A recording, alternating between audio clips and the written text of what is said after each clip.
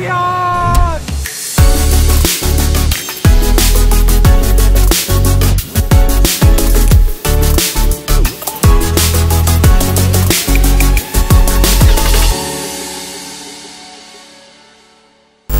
Okay, take a look at this very game-specific finishing drill from Ronaldo. He lets the ball run past him and then he places it.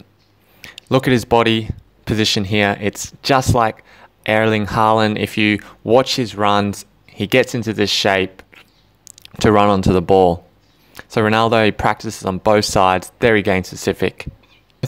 Another top striker, Wayne Rooney, he practices this similar run, running onto the ball like a through ball.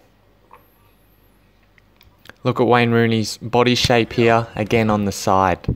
So important, if you're a striker, to learn this, practice this. And as you can see, he does it on both sides, left and right, because in the game it can come from either direction. What else do top strikers practice? A lot of short sprints. And there, again, Wayne Rooney doing the same thing, sprinting over short distance, conditioning the body for sprints. Another drill Wayne Rooney does is he receives the ball, and instead of just stopping it, he moves the ball after he receives it. Because if he just stops it, a defender could come from behind and take the ball easily. So this is another drill that you can do yourself. Game specific. Always when you train, make it game specific. Look how good Wayne Rooney's turn is. Ronaldo practices this all the time as well, turning and then finishing. If you're a striker, you need to be doing drills like this. I like to follow top footballers that post a lot of their training exercises and their thoughts on football, and Honda is one of them. I got this from his Instagram page.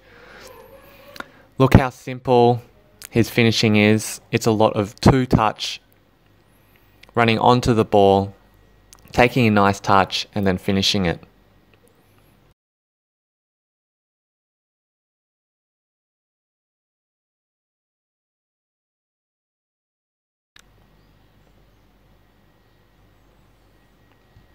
Just placing it, not too much power.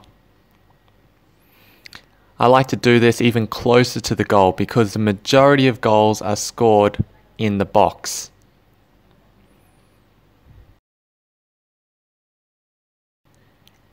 So I run a pro football development Instagram page where I post all the best information that I find on the internet from top footballers. So go check it out if you're not following it already. Alright, thanks guys for watching. Until next time, ciao.